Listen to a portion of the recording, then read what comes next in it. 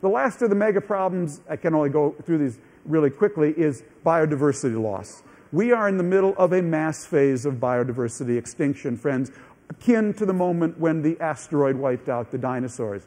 According to Conservation International, we're now losing one new species about every 20 minutes.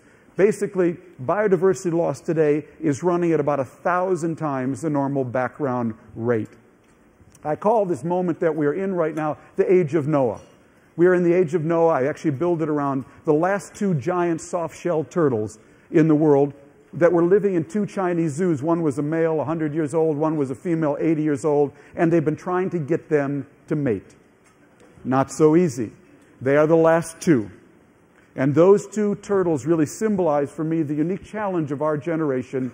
We are the first generation that is actually going to have to think like Noah, we and our kids, because we, and especially our kids, are actually going to meet the last two, the last pair of more and more species in our lives.